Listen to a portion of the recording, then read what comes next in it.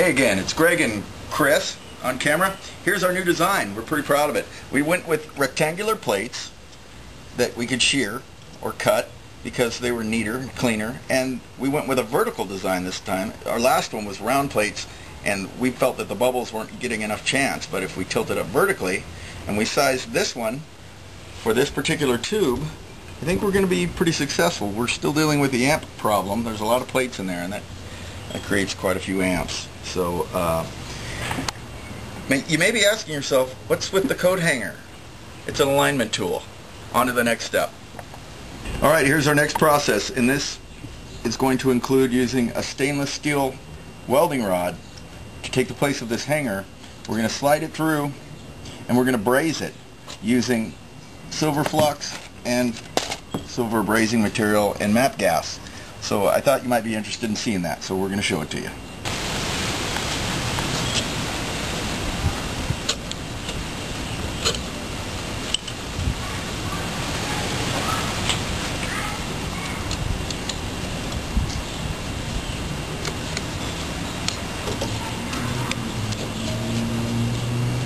Go.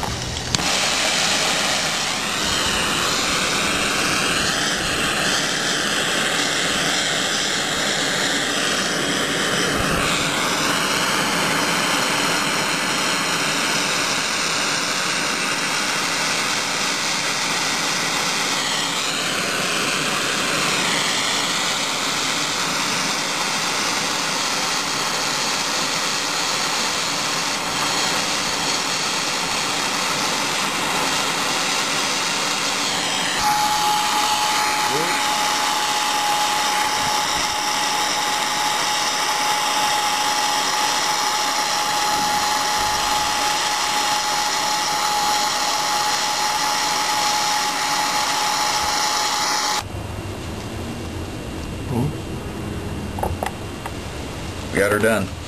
We had a sacrificial hole that we used to keep the spacing while we were brazing our stainless steel rod on, and here's its intended home.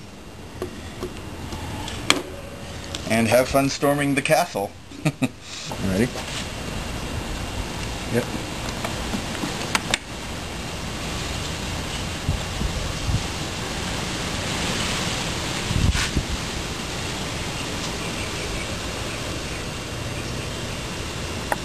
A little more impressive.